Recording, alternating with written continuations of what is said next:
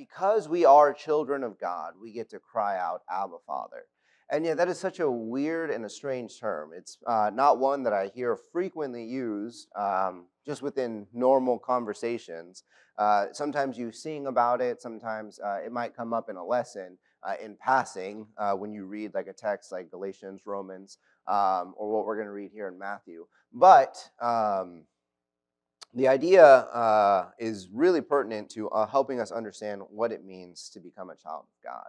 So with those things in mind, I'm going to go ahead and ask God to be with us in a word of prayer. I'll ask you to join me in bowing your head, and then we'll start studying the text. Let's pray.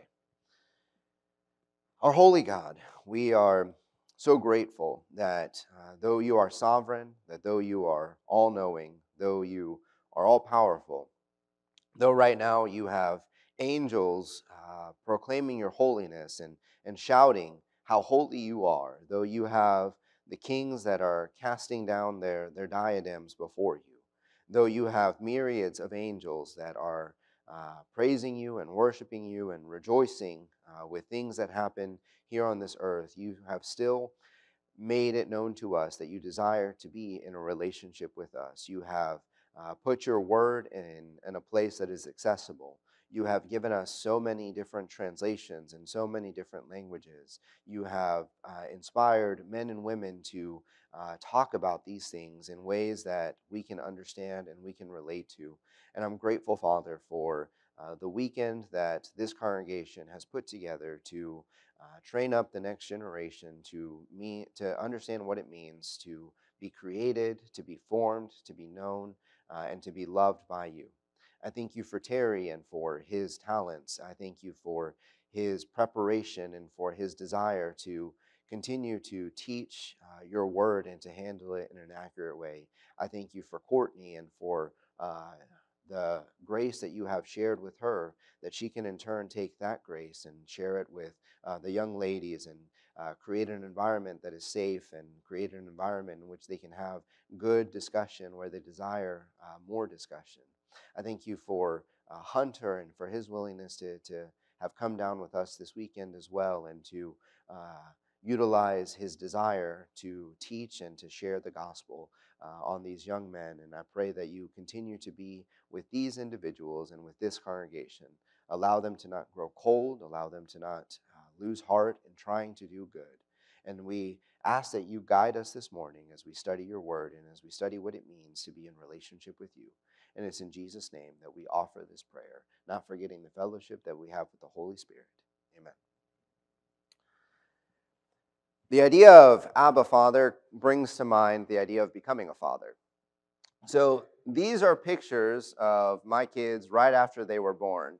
And you can kind of see some of the grumpy faces that they make because I've come to believe that cotton is not as comfortable or as comforting as uterus. And that's why they make these kind of grumpy faces. Now think about coming into the world. And for some of you that are parents, you can think about what it's like to come into the world. I know we have some really new parents here, and so you understand this very well. When a child comes into the world, it is amazing. It is a great thing. You get to see all the prayers that you've been praying answered. You get to see the hope revealed. But what also comes is a lot of confusion. A lot of confusion for the child. They have no idea what's happening. They have no idea what's going on. They come into the world maybe in a fearful state and in an anxious state. And for many of us, those moments just kind of continue on in our lives. Maybe you are confused because you don't know what's expected of you. It's never a fun place to be.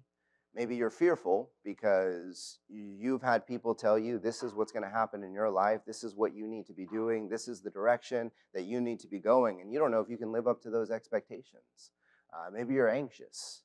And so you feel like I don't have a grasp on anything. And even the things that I thought I knew in my spiritual life, I've lost a hold of. And I don't know what to do with this confusion and this fear and this anxiety. And so then every Sunday or every Wednesday that your parents bring you to services, this guy stands up here and he's like, hey, I have good news for you. And then they try to tell you some good news. That's really hard to believe that there is good news in the world when you go back to school on Monday, when you go back to your quote-unquote normal life, and you continue to experience confusion, fear, and anxiety. What is the idea of Abba Father? What is the idea of being a child of God? And for those of you that are parents, for those of you that are grandparents, for those of you that have dealt with kids, even in your singleness, or have been teachers and have tried to guide anybody to understanding what the good news is, I hope this lesson will not only be beneficial to those minds that you're helping shape to love the Lord, but also be helpful to us today as well. I want to start with this passage in Matthew 3, because becoming a father made me appreciate more what is happening here. And it kind of put a new perspective on all the events that are circling this account. So Matthew is one of the gentlemen who is writing about the life, the death, the resurrection of Jesus. And this is his account on a great event where Jesus is coming at 30 years old to get baptized by this guy named John the Baptist, John the Baptizer. So the text reads, "Then Jesus arrived from Galilee at the Jordan." So it's a river in the Middle East. It's a large body of water. "Coming to John to be baptized by him. But John tried to prevent him, saying, 'I have need to be baptized by you, and do you come to me?'" So Jesus comes to John the Baptist, the guy who's been baptizing people, the guy who's had people come out from Judea and ask, like, "Let me be baptized." Jesus comes to him and he's like, "Hey, I need you to baptize me." And how would you feel if Jesus was like, "Hey, I need you to baptize me, Carter"? Huh? Yeah. Would you be like, "All right, let's do this, man"? Like, how would you feel? But like, what does that mean? So shocked, like you can't move? Like, yeah. And it's interesting because then we see that. He's like, "Why are you here? Like, why do you want me to baptize you?" And notice what Jesus says. "But Jesus answering said to him, 'Permit it at this time, for in this way it is fitting for us to fulfill all righteousness.' Then he permitted him." All right, don't answer, but think about it. So righteousness or righteous is one of those words we only use when we're at the church building, right? You might be from like Southern California, so maybe you're like, "Righteous, bro." So that's kind of like another context in which you could use that. But this word is not one that we think a lot about. And for me, I often thought righteous was synonymous with like holiness. They're basically interchangeable. Because I don't understand really what righteousness means, well, it kind of means the same thing as just being good, being moral, being holy. In my mind, it kind of meant the same thing of just doing things that are equivalent to God's will. And so as long as I do the right things at the right time, then I am considered righteous, holy, and good. As long as I'm spiritually disciplined and I practice these certain works, then I am righteous before God. But the idea of righteousness is really one of relationship. It's a word that's not used to describe just actions, but actions that are appropriate to the relationship. So I've told you guys I'm a father. I'm also a husband. As a husband, I buy my wife flowers. As a husband, I'm very affectionate towards my wife. As a husband, I'm faithful and committed to her. As a father, I read to my children. As a father, I've rocked them to bed. As a father, I brush their teeth. Now imagine that you asked me to come and preach here. And you're like, "Hey, I want you guys to, I want you to come and work with this congregation here." And imagine that as your preacher, I started buying you flowers. And I started being affectionate towards you. Imagine as your preacher, I was like, "Hey, I'm going to brush your teeth real quick." Like, you would be like, "That's not appropriate behavior." Like, why? That's not righteous behavior. Why? Because while we are in a relationship as preacher and congregation, the ideas of what you're doing in your other relationships are not right in this setting or this scenario. So think about righteousness in terms of relationship. Another way to think about this is I can be a good and moral person by myself. I can do everything good and moral by myself. I can't be righteous alone because righteousness involves relationship. Righteousness involves relationship. I can be good and moral by myself. I can't be righteous by myself. Righteousness involves relationship.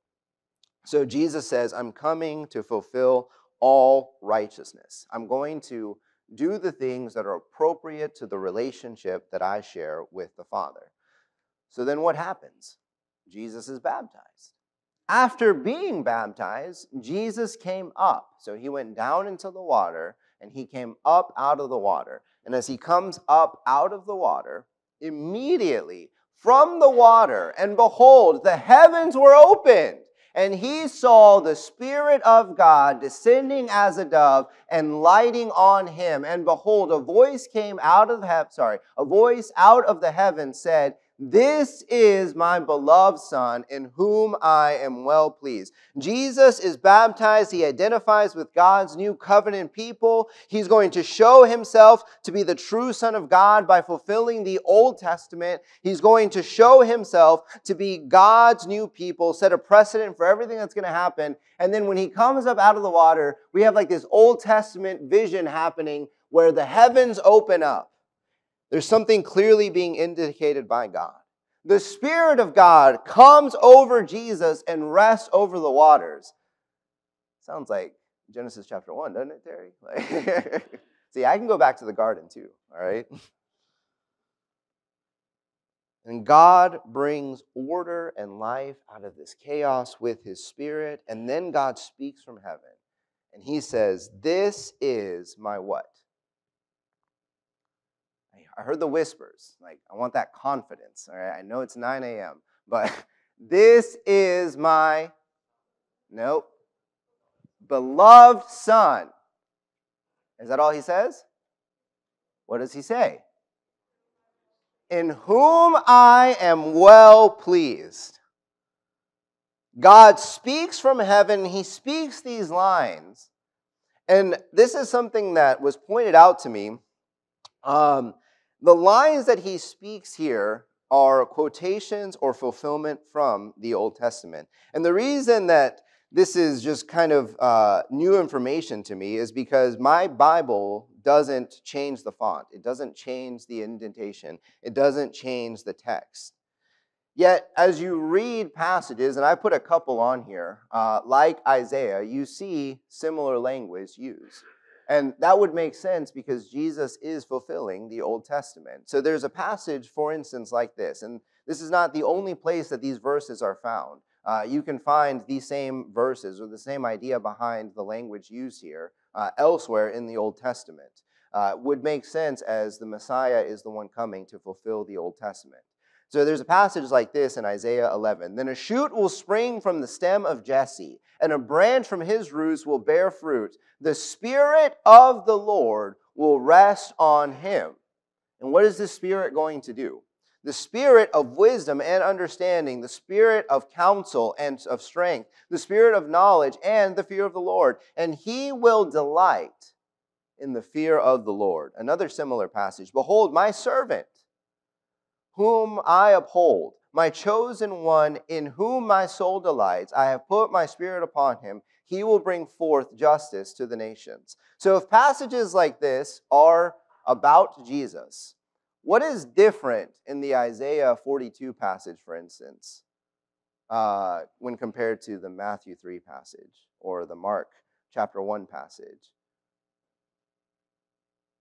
Isaiah 42 says, "Behold, my..." Now, why is that different? How is that different? What did he say in Matthew 3? "Behold my servant" versus "behold my son." Now, one sounds better than the other, right? Which one sounds better? Son. And I think there is a significant difference there. I think that he is trying to show Jesus is not just the servant, he is the son.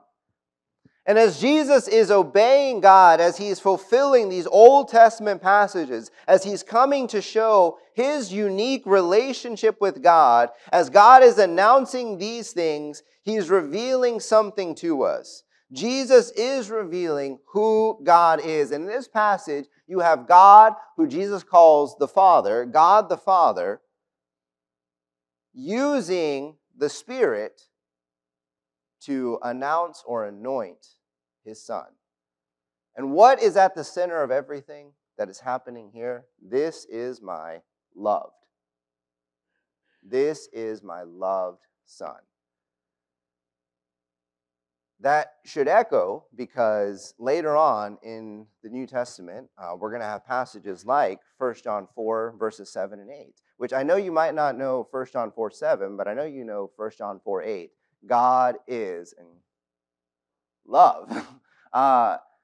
At the center of what's going on here in this baptism account is God is showing Jesus is loved.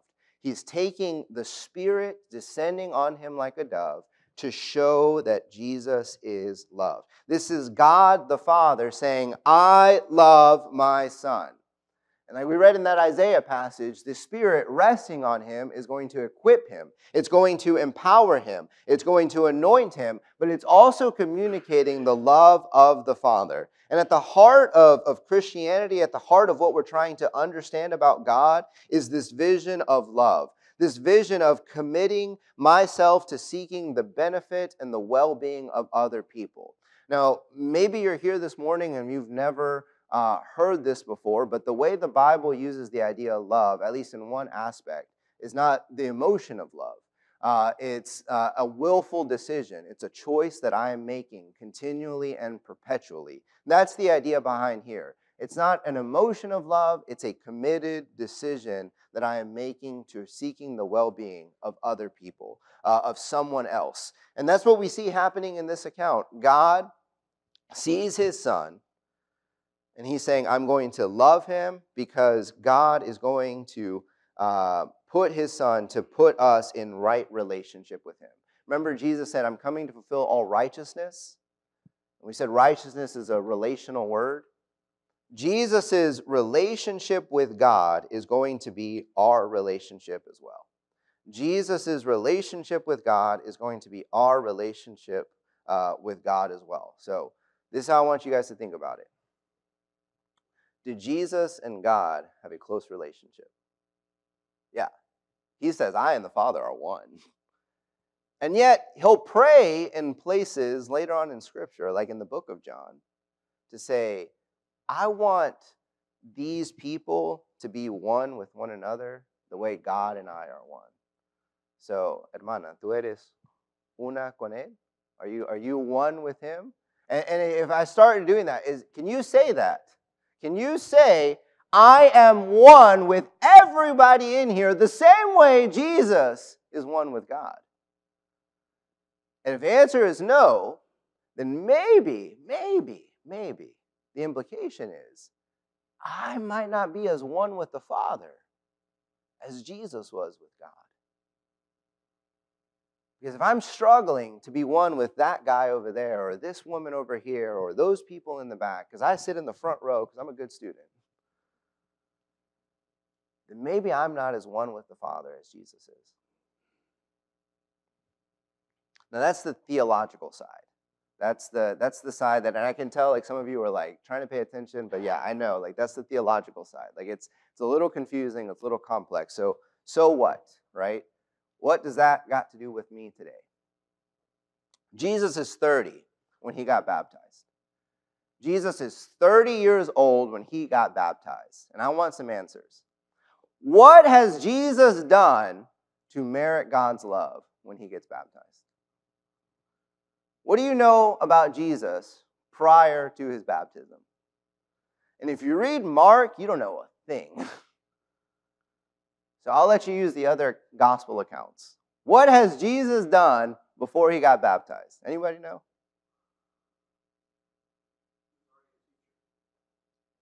Okay. He led a sinless life.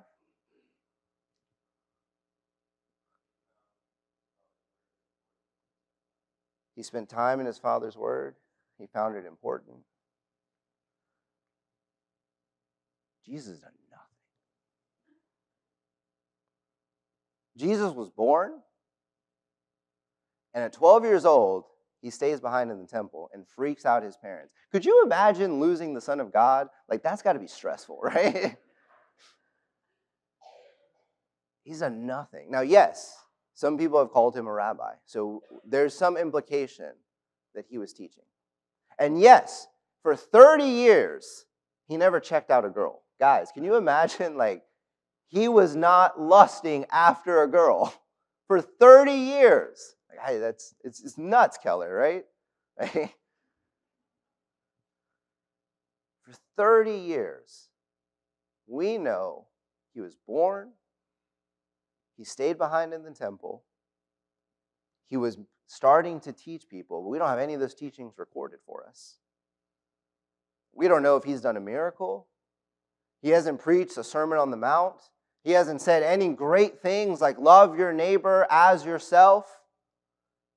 He hasn't taught us to pray for our enemies. He hasn't healed people. He hasn't forgiven sins. He has done nothing. And yet when he's baptized, what does his father say?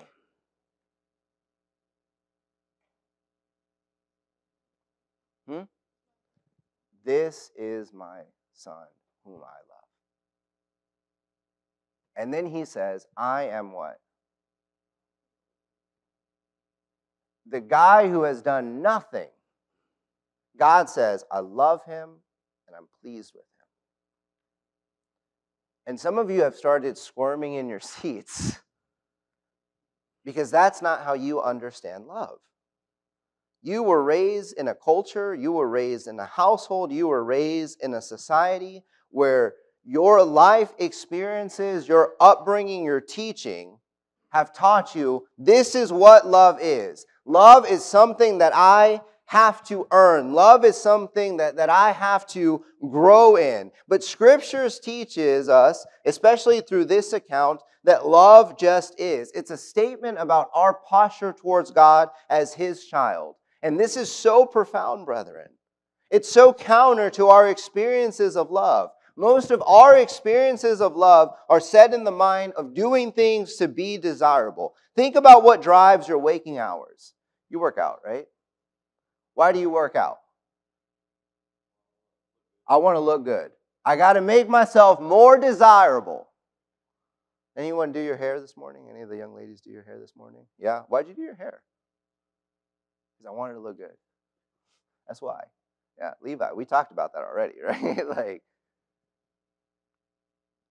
why do I dress the way I dress? Because I want to make myself more desirable. We go to school, we go to work, and we say, look, this is what I've accomplished in life. When I meet new people, I don't know why, I just typically ask the question, like, so where are you at in life? And people start giving me their accolades. They start saying, this is what I've done, to say, look, I'm desirable, I'm admirable, love me, have a relationship with me. And yet what God teaches us is you start in a place of love. You don't need to make more money or live in such a house or drive a certain car to make yourself more valuable in the eyes of God. Some of us are hyper aware of how we appear to others. I'm in that camp. Like body dysmorphia, that's me, brother. Like I have that. Like I always look at myself as needing to improve because I want to be loved. I want to be desired, and I want to be pleasing towards other people. We want to be known. We want to be loved. We want to have the security that I'm making someone happy. And when we miss out on those things, when I don't feel loved, when I don't feel like I'm desirable, when I don't feel like I'm pleasing to someone else, I go back to that state in which I came into the world. I'm confused, and I'm fearful, and I'm anxious.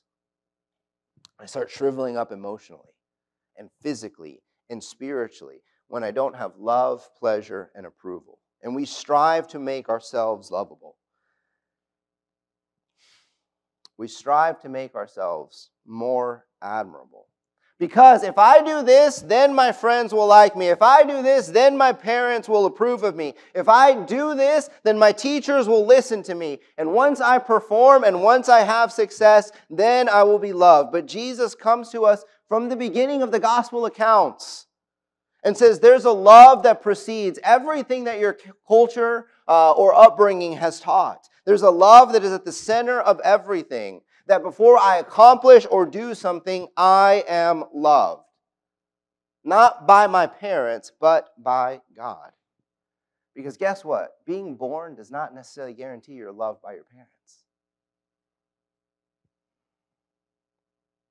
Jesus begins his life, and he begins his walk with God, already being loved by the Father. And God saying, I am pleased with you. So everything Jesus does, is it to earn God's love? Does he start preaching and healing and teaching so that he can be more lovable? Not at all. Everything he does moving forward comes because he knows that he is the beloved Son of God. He's not trying to read his Bible more, and I know he doesn't have a Bible, but he's not trying to read his Bible more to say, if I know more, God will be pleased with me. He says, I know I'm pleased. I know God is pleased with me. I know that I'm loved. This external love is internalized because it comes from an eternal God. So what happens next? What happens right after his baptism? Then Jesus was led up by the Spirit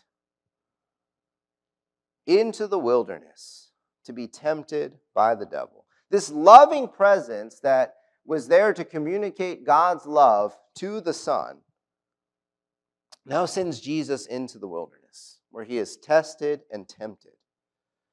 Because there's another evil presence. The presence is called the Satan, the tester, the adversary, the devil. And what does Satan ask Jesus 3 times? If you are the Son of God. Isn't it interesting? Jesus gets baptized and God says, you're my beloved Son and I'm pleased with you. I love you and I'm pleased with you. And then Satan comes over here and then he's like, hey, are you really God's beloved Son? Is God really happy with you? Because if God really loves you and if God's really happy with you, why are you out in the desert by yourself? Why are you hungry? Why don't you have a kingdom? And this is what that sounds like in our heads today. If you're really loved by God, and if you're really pleasing to God, why are you single?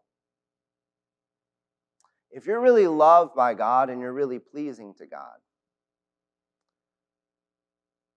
why do you feel like you have no connections at the church? If you're really loved by God and you're really pleasing to God, why can't I please my parents? Why can't I please my Bible class teachers?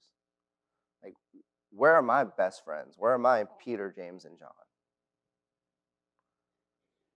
And so that evil presence that in the wilderness is trying to get Jesus to doubt his status as the beloved Son of God.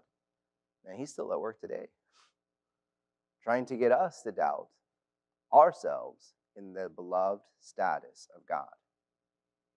If you were really loved by God and you were really pleasing to God, you wouldn't have this temptation in your life. Is that true? Not at all. Because we know that God was pleased and loved Jesus, and that didn't exclude him from temptation at all. He was led by the what? The Spirit. He was led by the Spirit. In every case, Jesus humbles himself. He quotes Scripture. And in the power of the Spirit, Jesus fights against the one who is trying to get him to doubt his identity. The Spirit led Jesus is so vital to us understanding our identity as a child of God. What does this have to do with you? There's another passage in the Bible that uses this same language, and it's found in Romans chapter 8. So if you're using the Black Pew Bible, it's on page 1003. And I want you guys to open there. So in the Red Pew Bible, I don't know where it is. I didn't look it up. maybe you could help him find Romans, because this is a really important passage. Romans chapter 8. Romans chapter 8.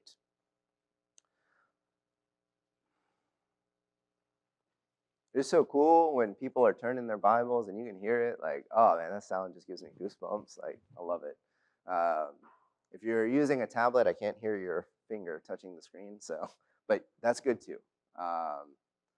Romans chapter 8. So we've established so far, Jesus does nothing necessarily to merit God's love and pleasure.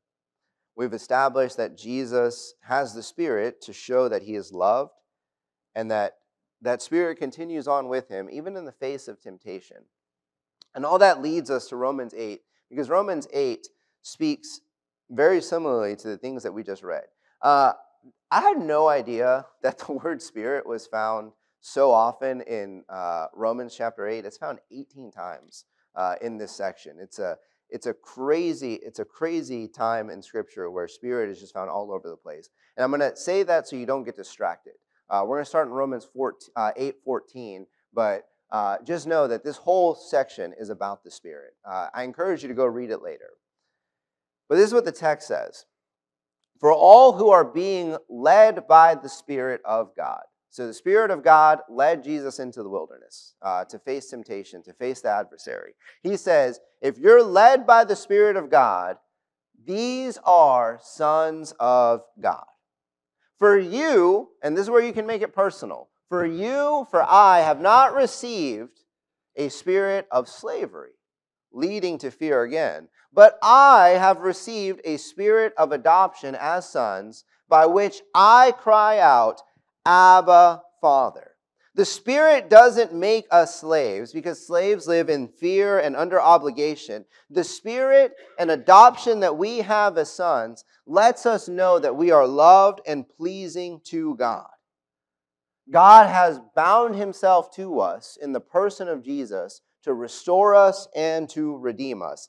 God himself comes and he fulfills all righteousness and says, look, the right relationship that I share with Jesus, that's your right relationship with me now, Bree. Like, we can share in this right relationship because of what Jesus has done. And that is just so profound. And Paul talks like that in Romans 8. So the Spirit comes and it comes upon us. It takes residence in our lives. And if you're led by the Spirit, then what do you cry out? Abba, Father.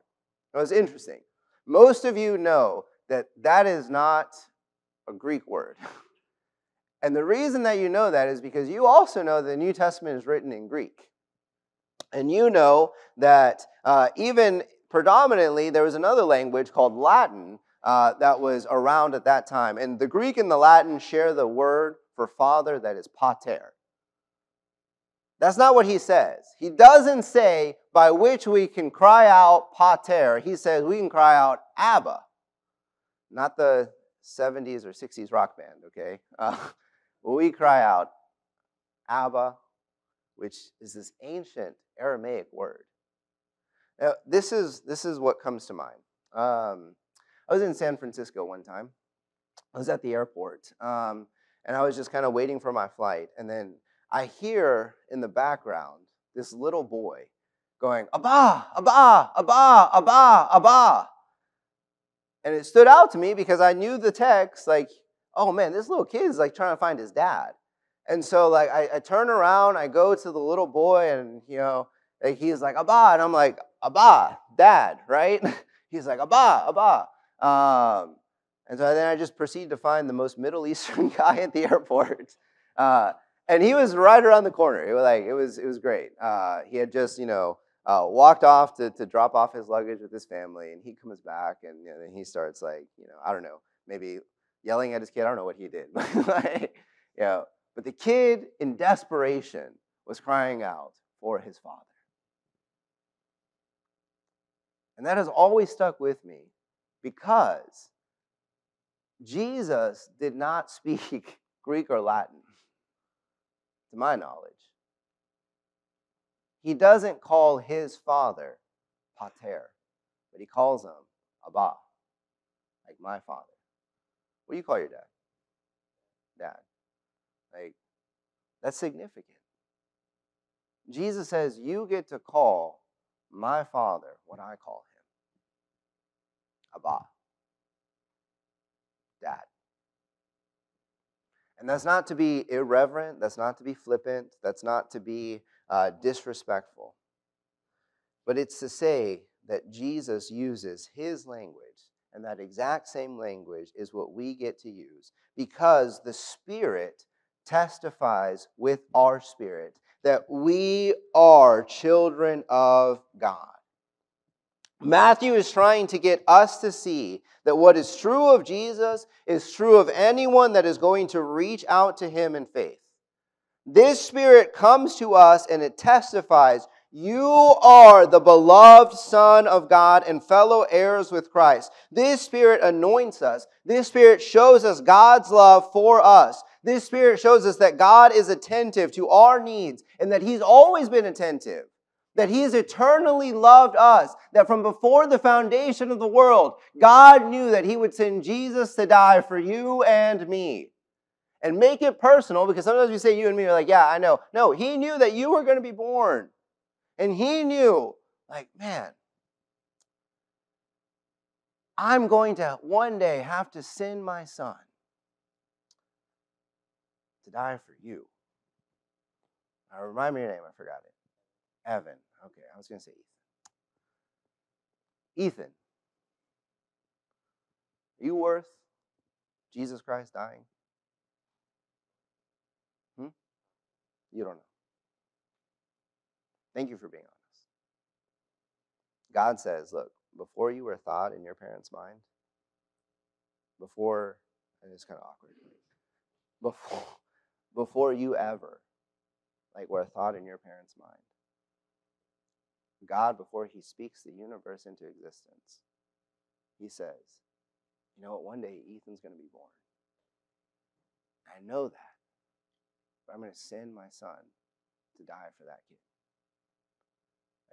You got to know that you're worth it, man, because you are. You are. And God says, just like he did with Jesus, before you do anything, I need you to know that I love you and that I am pleased with you. And you have a spirit inside of you that is testifying with the other spirit that's trying to say, no, I'm not worth it. That's not it. That's not true. You know what God wants from me? He wants me to read my Bible. You know what God wants from me? He wants me to go to the right church. You know what God wants from me is to go and convert people. You know what God wants from me? He wants me to have the righteous family. You know what God wants from me is he needs me to earn his love. And God says, look, before you ever got an A in math or a D like I did, you were loved and you were pleasing to God. He loves you. He thinks of your needs and he serves you. And you need to know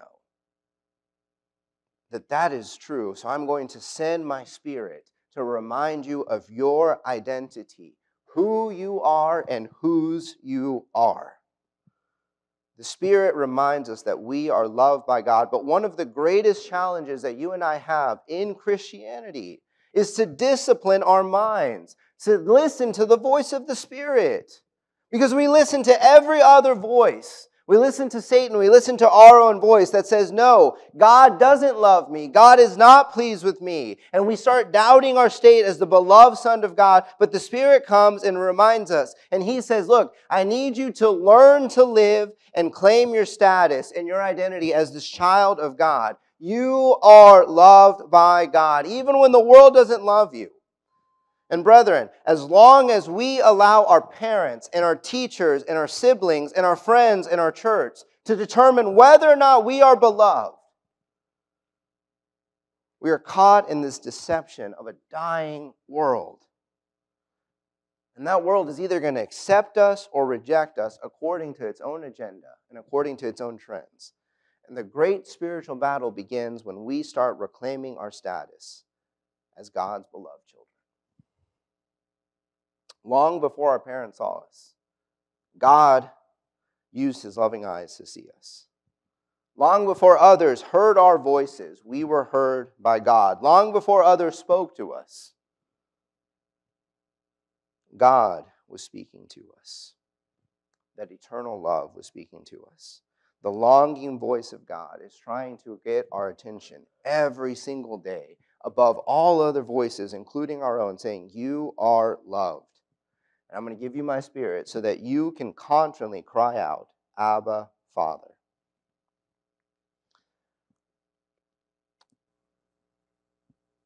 And this is not necessary to say because I think we all know this, but you do not merit God's love. And even in that example of parent to child, it's not a perfect example. Because yes, you love your children, and I hope that your children came into a loving home. And I hope that they came into a place where one or two parents wanted to love them. But you come with imperfections. And with unintentionally, and I do this too, unintentionally we start doing things that cause our children to doubt their love. I love running. I love running. My oldest daughter, she runs. She loves to run with me, and we go for miles. My middle child said to me a few months ago, when we were out on a walk, she started crying. She goes, Dad, I know you wish that I was never born. And I was like, where's that coming from? She goes, because I know you love to run. And I know that Bria likes to run. I hate running. And you would love me if I ran. And that's kind of what happens in our heads, right? I've never communicated that to her. I've never once said anything about running towards her. But she was like, look, I know you love this person, and I know you love this, so therefore, if I don't do that, you don't love me. The same voice is in our heads, saying, well, God only loves me if I know the scriptures the way brother or sister so-and-so do. God only loves me if I can lead singing the way that brother so-and-so does. God only loves me if I can be the kind of mom that this person is. God only loves me. And God, like me, is like, where in the world did you get that from? I never once said that. And I looked at her, and tears in her eyes and tears in my eyes, saying like, I love you because you're a lot like me in your personality. And I was like, I don't need you to run at all. You are loved. And she struggles with this. And I know my other children do. Because we get our concept of love from being desirable and being admirable. And God says, you got to stop that. You are loved. Learn to live and learn to claim your identity as a truly loved one of God. In God's eyes, you cannot make yourself more lovable. You can't make yourself more desirable. But you know what you can do is you can make yourself a child of God. So this morning, several of us are going to partake of unleavened bread and fruit of the vine. And we're going to partake of it as a memorial to our brother, Jesus Christ, the one who is loved and pleasing to God. And if you don't know why that's happening, or you're not going to partake this morning because you have not been baptized, then God is making an appeal today through his word. Listen to his word. Listen to his word. Listen to people that love you. And think about what Jesus is and what he means and the relationship that I share with him. That can be our relationship too. I will praise you with all of my love.